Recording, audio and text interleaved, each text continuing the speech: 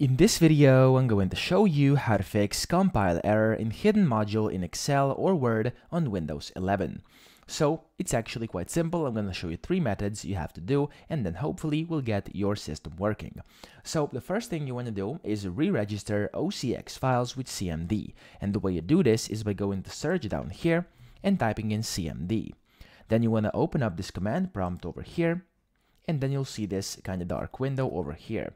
Now inside here, you wanna first acknowledge if you have a 32-bit Windows or a 64-bit Windows. And once you know this, we're gonna have to type in some commands over here. So these are the commands over here, as you can see.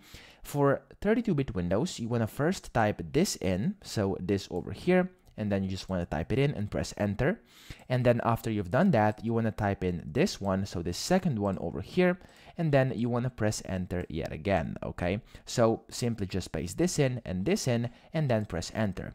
However, if you have a 64-bit Windows, you want to paste this in or type this one in, press enter, and then this one as well, and yet again, you want to press enter. So once you've done that, you can try running your Microsoft Excel or Word again and see if the error is still there. If it is, we're going to try a second method. If it's not, that's great because it means it's fixed. Now, if it didn't work, what you want to do is we're going to delete some EXD files right now. And the way you do this is by going to search down here, you type in run, and you want to open this up, and in here you want to type %appdata%. Now from here you want to press OK. And then inside this folder, you want to look for Microsoft. And it's over here for me. You want to open this up, and then you want to look for a folder which is called Forms. Now, if this folder does exist, it's called Forms. Click on it. For me, I don't have it because I currently do not have this error anymore.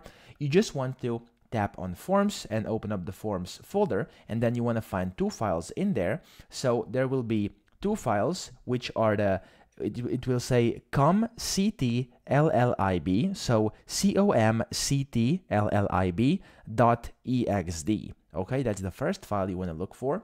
And then the second one is mscomctlib.exd. Okay, so if I just paste this over here, these are the ones you're looking for. So essentially this one, and then this one as well over here.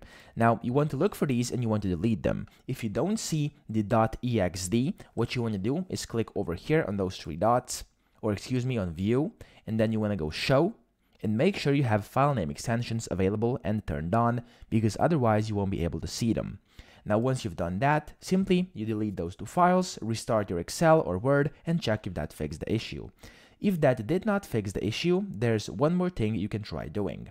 And it is you want to go to this PC over here on your computer, and you want to go to search this PC, and you want to type in this following thing. So you want to type in PDF Maker dot, and then this little star icon, okay? And then just wait if Windows can find anything. If you can find a folder, you will have to, essentially, in that folder, you will have to find PDF Maker dot files, so this one, PDF dot, and then PDF.xla, okay? And then what you want to do is select those 2 files, right-click on them, and then press cut. So you want to simply cut them and then paste them onto your desktop.